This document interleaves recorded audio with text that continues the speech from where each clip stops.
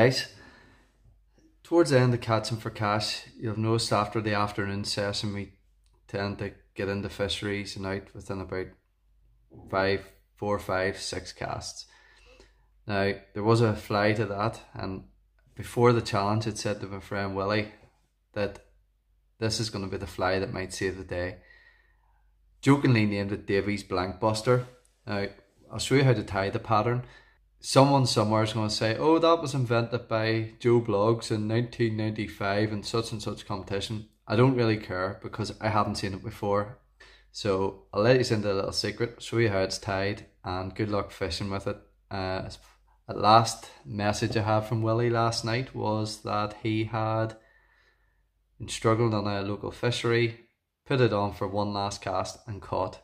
And that was pretty much how we got through the last 5 stages of Catching for Cash. So, how do you fish it? Well, I personally prefer to fish at the end of a long leader and an intermediate line or a floating line, single fly pattern.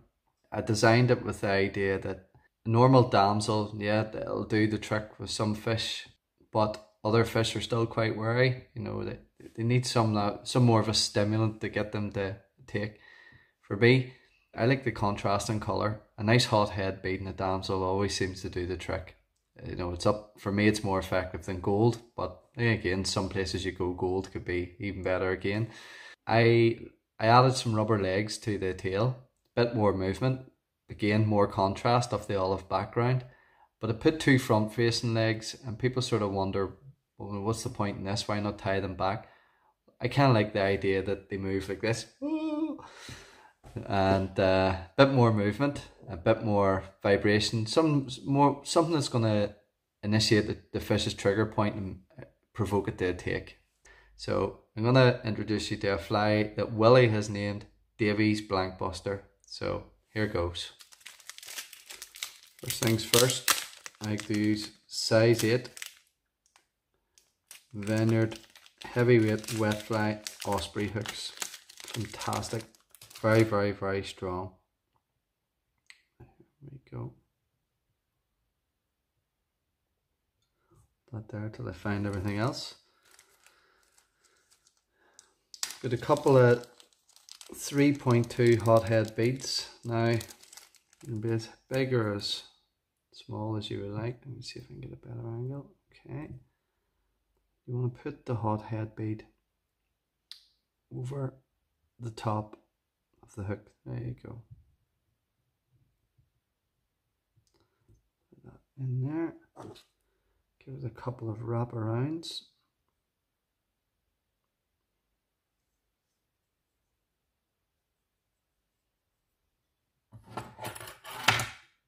And a small snip there.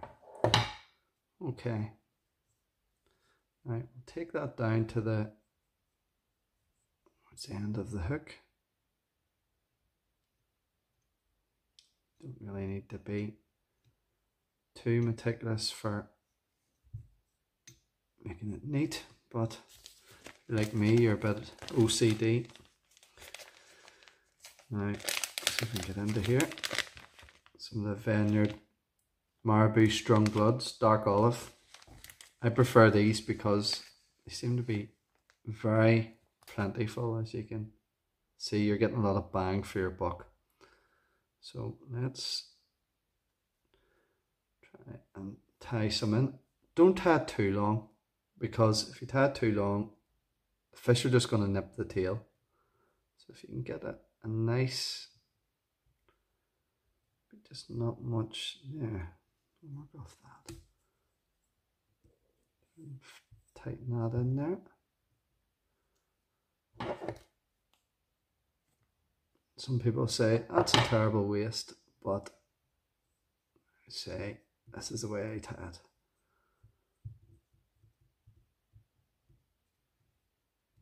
Okay, let's get some more.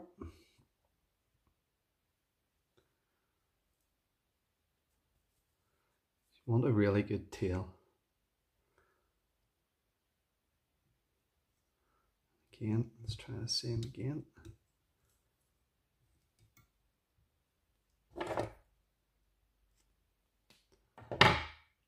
Cut that off there, tie it in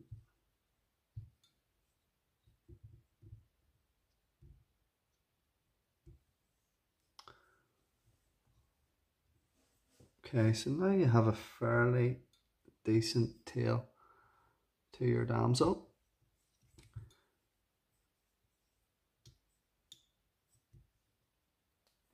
Now, here's the key bit. Rubber legs. Okay, so if you want to take one off there, I don't even know what make these are. I think I got them off AMC Angling a long time ago, but I'll show you here. Now, you don't want them to be longer than the tail, so maybe just a bit short.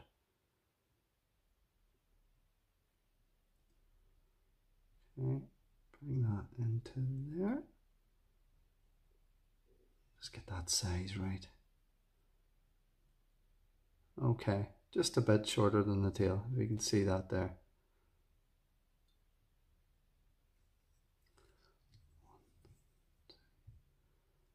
Just try and keep that neat. Good trick is to hold it to the sides of the body here. You'll see why very soon. Tie that right up. Okay, and we'll bring it back down. Okay. Next bit. I love this stuff. It's the Vineyard Straggle Fritz UV.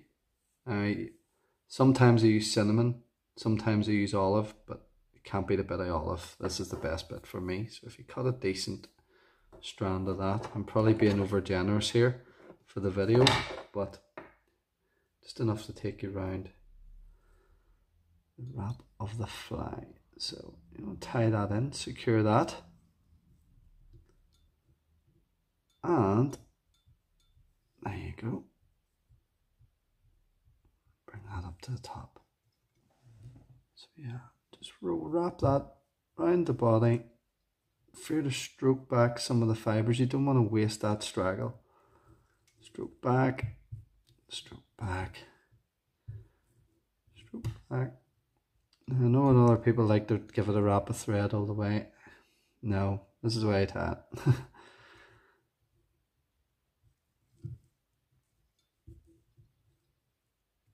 Okay, again, give it lots of straggle.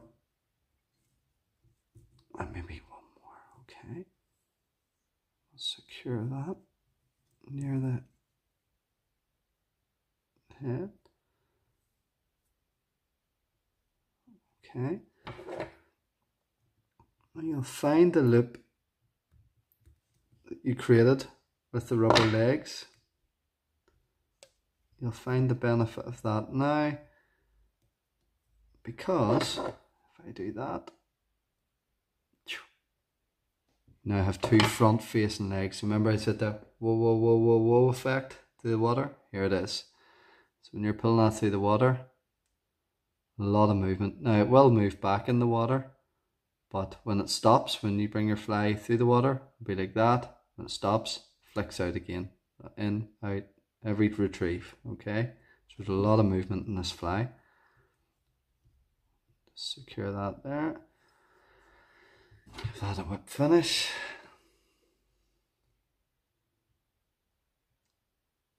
2 and 3.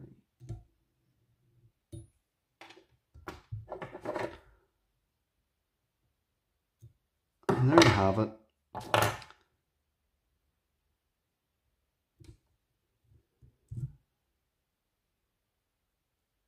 Davy's Blankbuster Damsel. Perspective there. Trust me, most deadly fly I think I've ever had in my box. So, hope you enjoy. That's the pattern for Davy's Blankbuster Damsel, and good luck.